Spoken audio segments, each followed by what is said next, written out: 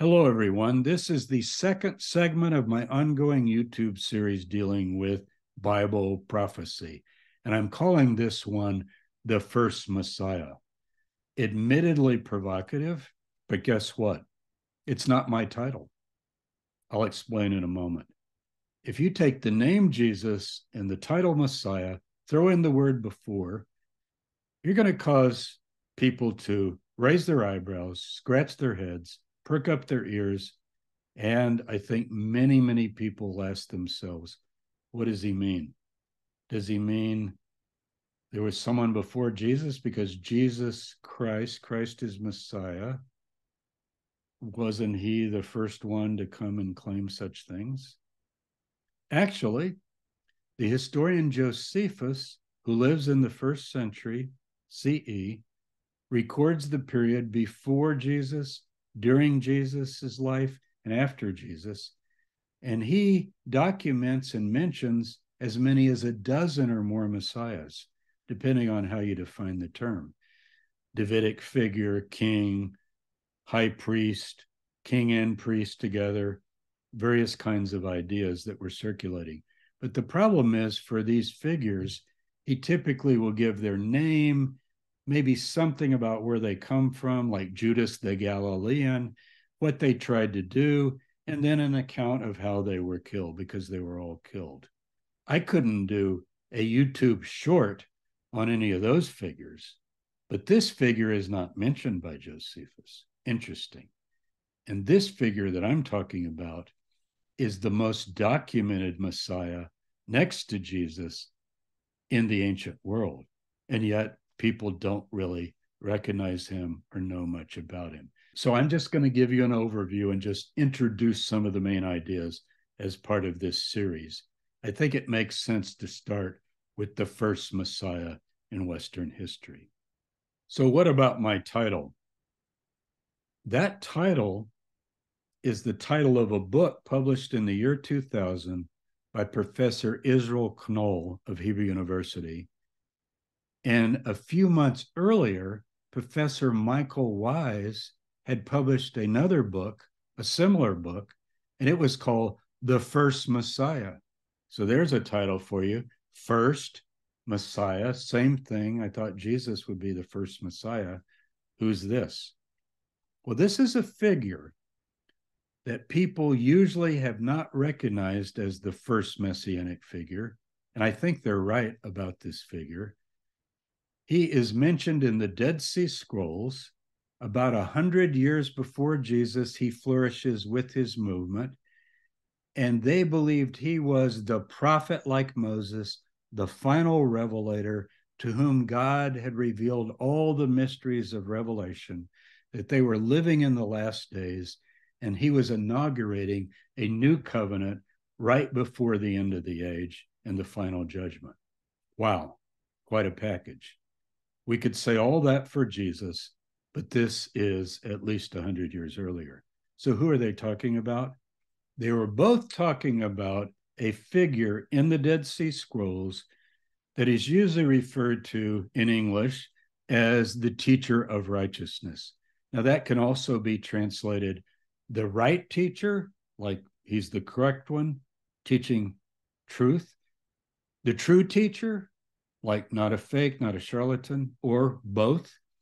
But the idea is he is the one to come. I'm using Messiah in the same way that Wise and Knoll did, as a generic term for the final figure who's going to come and wrap everything up, bring it all together. Messiah means anointed, chosen, selected, designated.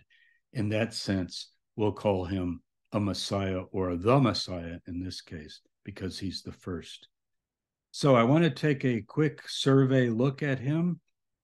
I'm going to use Geza Vermesh, the Dead Sea Scrolls in English, the complete Dead Sea Scrolls in English. You can get this. It's a Penguin paperback. I think now it has a different cover, but the contents are the same as the one I'm using here.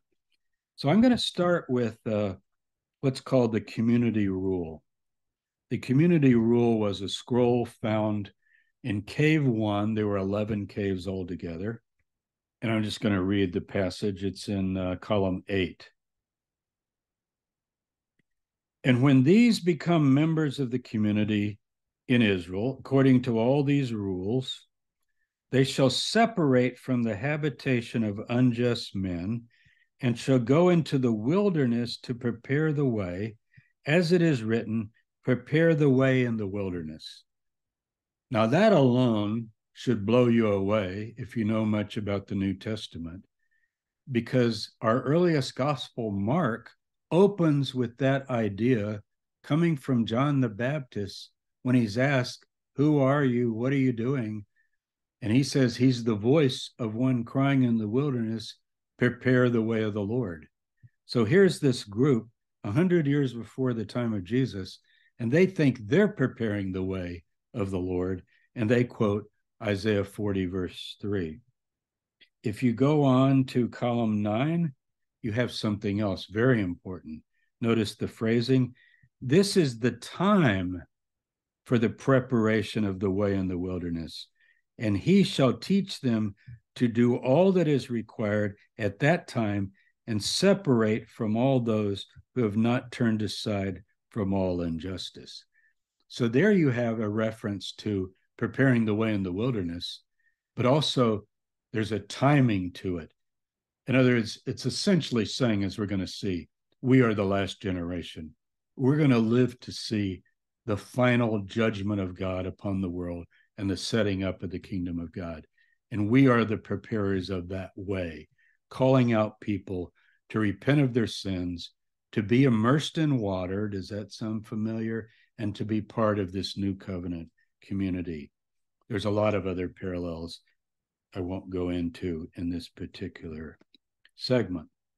So I've got a whole course coming out on the Dead Sea Scrolls in September of 2023.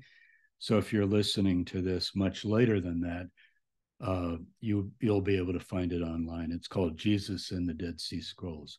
But here I just want to focus on this business of the first Messiah. So in the community rule, column 10, there's another little phrase I want to read to you. It's talking about the community, and it says that they shall be ruled by the primitive precepts in which the men of the community were first instructed. Now notice, until there come the prophet and the messiahs of Aaron and Israel. 3 figures. The prophet is the prophet like Moses. The messiahs are the 2 messiahs, the one at the right and left hand. If that sounds familiar, I won't elaborate, but some of you know your New Testament. So this teacher of righteousness, as we're calling him, he essentially is the one they're waiting for. So when this is written, the community rule, the teacher hasn't shown up yet. So that's kind of confusing, because how could the teacher not show up if we've got the community being formed, preparing the way in the wilderness, and so forth? Well, there's another document. It's the second one in the book, called the Damascus document. And in the opening of the Damascus document, we get the mystery of that question explained. Let me just turn to it. This was found, fragments of it, at the Dead Sea, at Qumran, in caves, particularly Cave 4. But a fairly complete copy was found in the 1890s in Cairo, Egypt, in the Cairo Geniza of the Karaites. Now, that copy in Cairo was not an ancient copy 2,000 years old, like the copies we have in the caves around the Dead Sea. It was a secondary copy of a copy of a copy that had been passed down all the way down into the later centuries, and we're not sure exactly when it was written. However, because we have fragments at the Dead Sea, we know that this scroll was probably found earlier, made its way to Cairo, and copies were made, and people passed it on.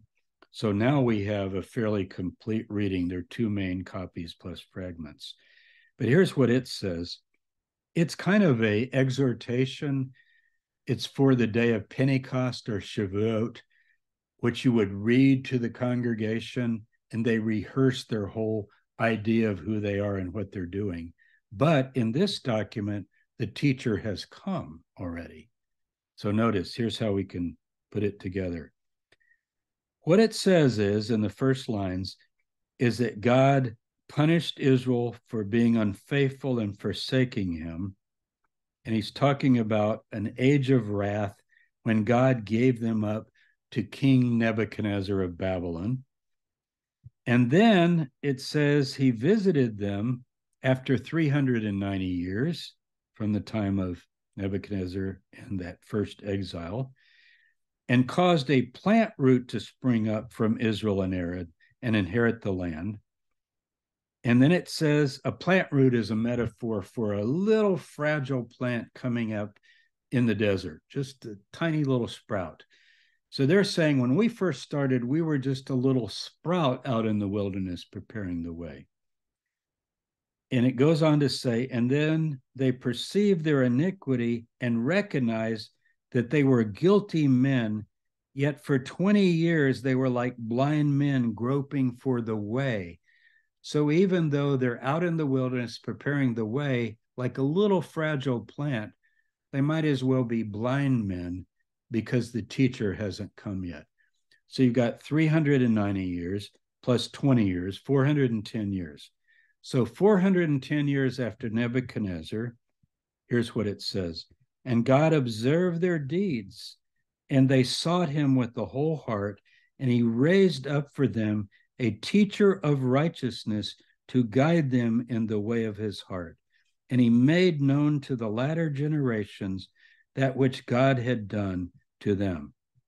Now, we can't take that chronology 410 years after Nebuchadnezzar and date this group very accurately. People have tried that because we know their chronological system was not what we use today, our Gregorian dates.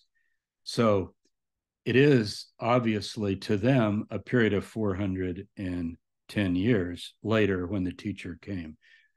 The main point here, because our dating really comes from the scrolls, carbon dating, paleography, and all the figures mentioned in the scrolls, and we can put them pretty securely in the 1st century BCE.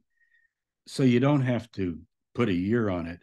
So regardless of the date, what we learn in this text is that it's 20 years after when the teacher comes along and God raises him up. Now, then we find out further on in the Damascus document, and this is in copy B actually, from the day of the gathering in of the teacher of the community until the coming of the Messiah out of Aaron and Israel. And I think that means 2 messiahs. Remember, you're waiting for the prophet and the 2 messiahs. As far as I know, the 2 messiahs never showed up in the life of this community. But the teacher did. We just read that God raised up a teacher. We don't know how long exactly he exercised his career of teaching and leading the community. But in copy B of the Damascus document, the gathering in means his death. And we have other scrolls that talk about how he was killed and how he's persecuted by the Jerusalem establishment. So from his gathering in until the coming of the Messiah out of Aaron and Israel will be about 40 years. And so we get in the Damascus document a clock ticking that from the death of the teacher, it will be 40 years. Talk about Bible prophecy tied to your teacher. Someone once said in the 1st century, wonder who, this generation will not pass till all these things are fulfilled. Often in the Bible, a generation is 40 years. You know what I'm talking about. But let's stay with the teacher. So the idea here is that from the death of the teacher, the gathering of the teacher, until the end will be this final generation. So this generation believes that they're in the last days, and they believe the teacher has been sent to usher in the last days. Now, in a fragment from Cave 4, Cave 4 had hundreds of thousands of fragments. It's 4Q171. They're actually numbered. It talks about a little while and the wicked will be no more. I will look towards his place and he will not be there. And so they're going through the Psalms. This is from Psalm 37, verse 10, and they're interpreting it. So then it's like you quote the Psalm and then you interpret. You quote the Psalm and then you interpret. And guess how they interpret this? Listen to this. Interpreted, this concerns all the wicked.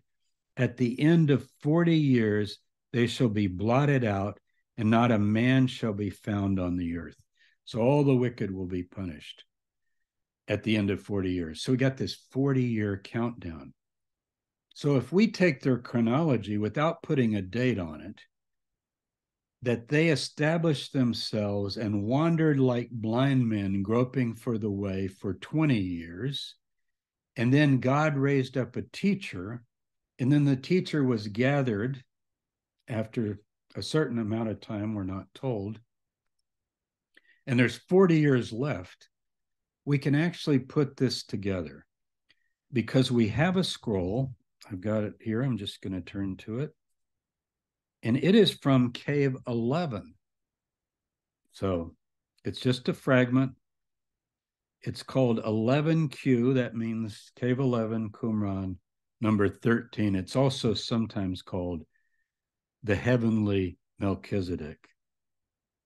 It talks about when the day of atonement is going to come and all the sons of light will be atoned for and the Jubilee will come. This group, by the way, calls themselves the sons of light, and they define everybody else as the children of darkness.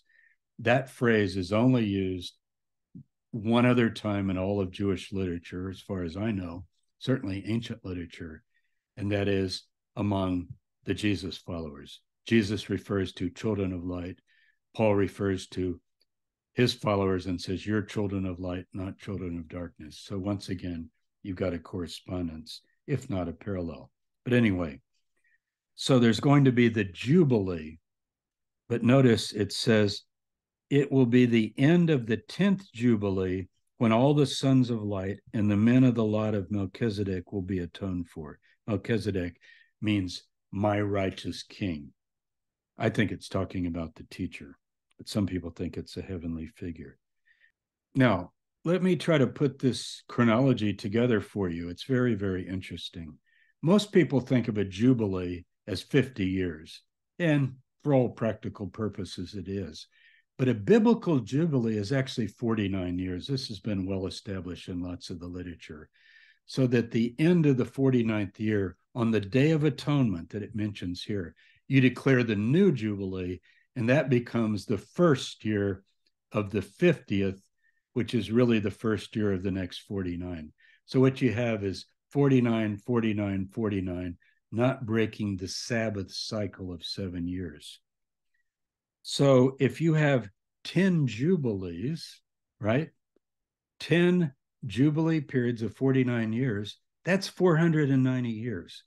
Now, some of you who already know a little bit about Bible prophecy are going to know that that number, 490 years, is very, very important in the book of Daniel and has been endlessly interpreted. And when we study that text, we'll go into it more. So 10 Jubilees, right? 10 Jubilees would be 490 years. So it says that actually this will occur in the first week of the Jubilee that follows the 9. Now follow me here.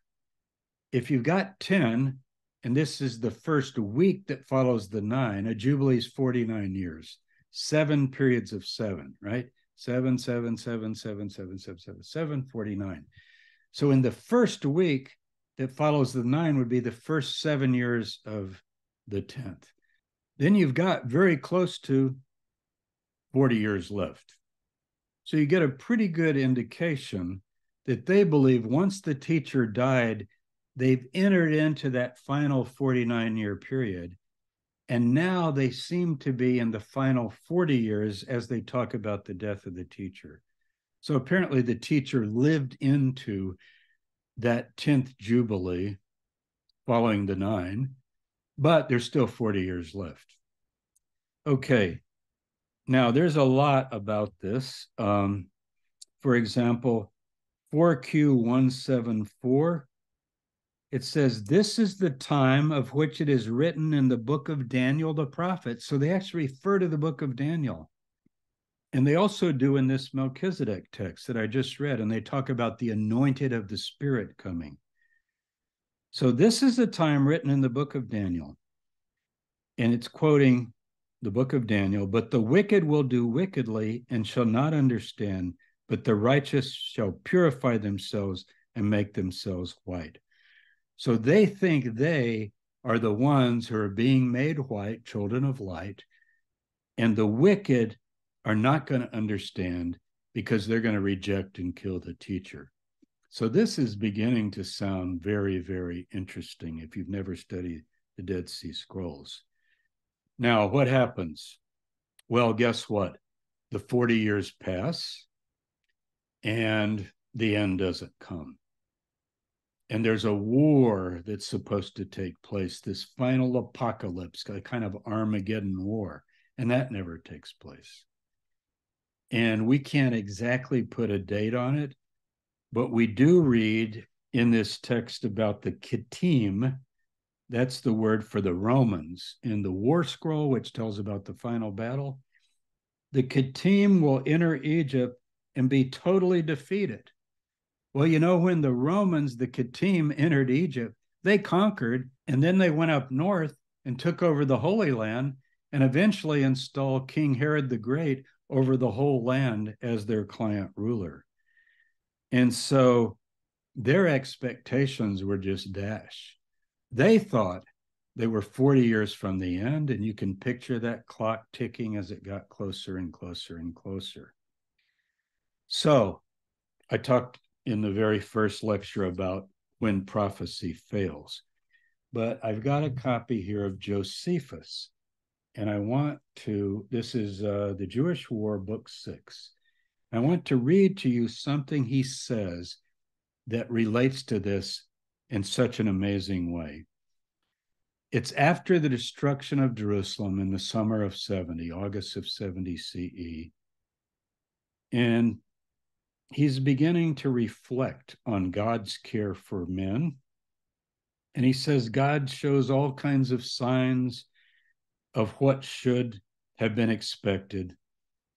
And then you have this quote, but what more than all incited them to war? He's talking about the Jewish revolt, the first Jewish war.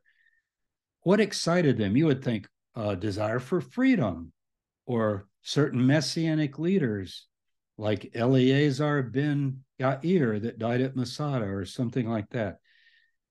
He doesn't name anybody. To the effect that at that time, one from their country would become ruler of the world. So what he's saying is that the Jewish rebels who revolted against Rome were mostly inspired by a prophecy in their sacred oracles about a time, about a certain time that a final ruler would come.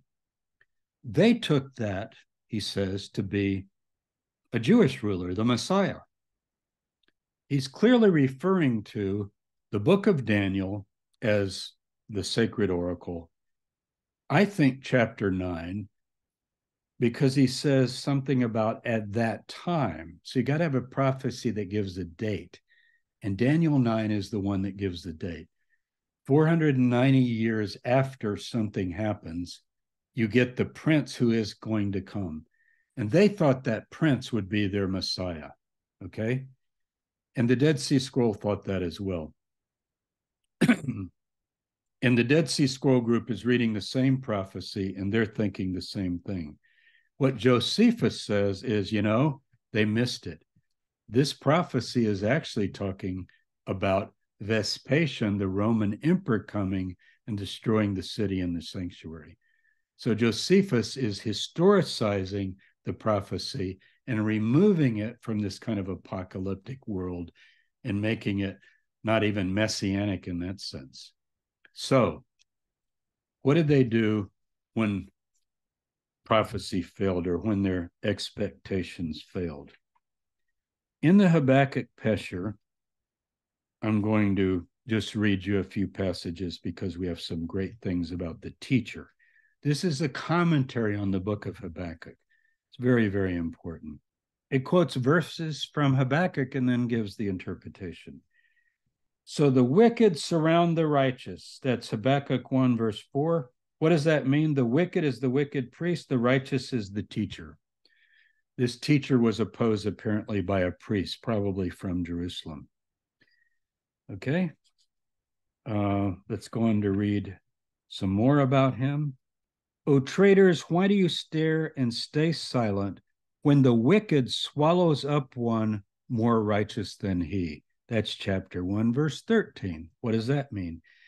That means the members of the council who were silent at the time of the chastisement of the teacher. So the wicked surrounds and swallows up one more righteous, the teacher. You see how they're reading themselves into the text. This is very important. This is what prophetic figures have done throughout history. They find themselves in one of these prophetic texts, and we're going to do a lot of that as we go on. This is our first example of this, though.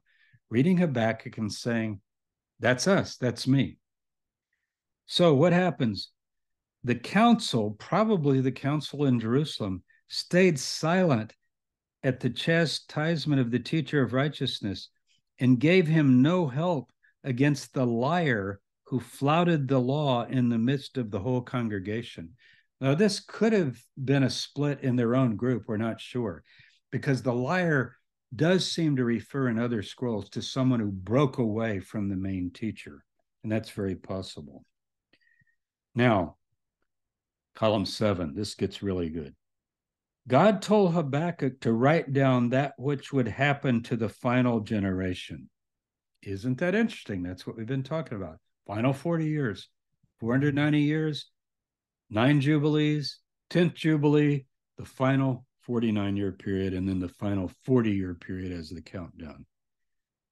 But he, notice this, but he did not make known to him when the end time would come to an end. Now, wait a minute. If he wrote down the final generation, but he didn't say when the end would come, what about the 40 years? I mean, they keep quoting that. They've got it figured out. Were they wrong on their date? Did they redo the dates and say, oh, we thought it's 40 years from here, but it's really 40 years from some other time? That's what often happens. Here's what they do. It's a very, very interesting move. First time in history, as far as I know. Okay, it goes on to say, this is written about the teacher of righteousness to whom God made known all the mysteries of the words of his servants, the prophets. And what is written is that he who reads will read speedily or easily. In other words, the idea that someone's going to come and read, and they're going to read speedily, they'll just buzz through it. I know what that means. I know what that means. I know what that means. That refers to the teacher. But look what it says, to whom God made known all the mysteries of the words of his servants, the prophets. Does that remind you anything? I'm not going to go to Jesus, but look at the end of Luke 24, when Jesus opens all the prophecies of the Bible and says, it is written of me, it is written of this, it is written of that. So anyway, this group 100 years earlier is talking about God making known all the mysteries of the words of the prophets. So this leader is claiming to know the secrets and the interpretations of the prophets. Then it says, and this is Habakkuk 2, verse 3, you can look it up in the Bible. For there is yet to be another vision concerning the appointed time. Now, wait a minute. So you got a vision, Daniel 9, 490 years, and there's another vision. We have that other vision. It shall tell of the end, and it shall not lie. Now, that's a quote in Habakkuk. So what it means is not another teacher coming or anything like that, but they're quoting that verse and saying, interpreted, this means that the final age shall be prolonged and shall exceed all that the prophets have said, for the mysteries of God are astounding. Wow, what a move. In other words, the teacher gave all these interpretations. This was the time, 40 years left. All the men of wickedness are going to be destroyed. The war will be over. The kingdom of God is going to come. But there's another vision. Well, what is the other vision? They're reading Habakkuk and saying, it shall tell of the end and not lie. So there has to be another end. And it means not a date, but the final end will be prolonged. So 490 years was correct. The group was not wrong. From the death of the teacher until the coming of the end is 40 years. But God decided to prolong it beyond what all the prophets said. So now we're in uncharted territory. Isn't that interesting? So it could come anytime. Very interesting to think about. You see how these things are going to get repeated and repeated and reused, and it really helps to start where it all began. Now, next verse, really interesting. This is also verse 3, the second half. If it tarries, wait for it shall surely come. It will not be late. That's Habakkuk. And what they say that means is that if they don't slacken in serving the truth, in other words, they got to stick with it. When the final age is prolonged, they will live to see the appointed end as he determines. But if you go in reading in Habakkuk into verse 4, you have the phrase that the righteous will live by his faith. That's Habakkuk. Now, Paul quotes that, as some of you know, taking it to mean something totally different. This clearly means that you're going to have faith in the teacher and what he taught. So let's read the interpretation. What does it mean to live by faith? This is mind-blowing. Interpreted, this concerns all those who observe the law, whom God will deliver from the house of judgment because of their suffering and because of their faith in the teacher of righteousness. Wow, that is so amazing to me. So what they've done is they've taken this prophecy that they were so sure of, and they've open-ended it, made it elastic like a rubber band. And I guess finally a rubber band can break, because it's like the vision did not lie, but that God prolonged the time. You find some of that in the New Testament. Look at 2 Peter, about a day with the Lord is 1,000 years is a day, God's long suffering, and so on. Similar thing happens. Similar thing always happens when expectations that an apocalyptic group has fails to come about. And then they begin to figure out, how are we going to explain this? So I'm going to leave you with that to think about.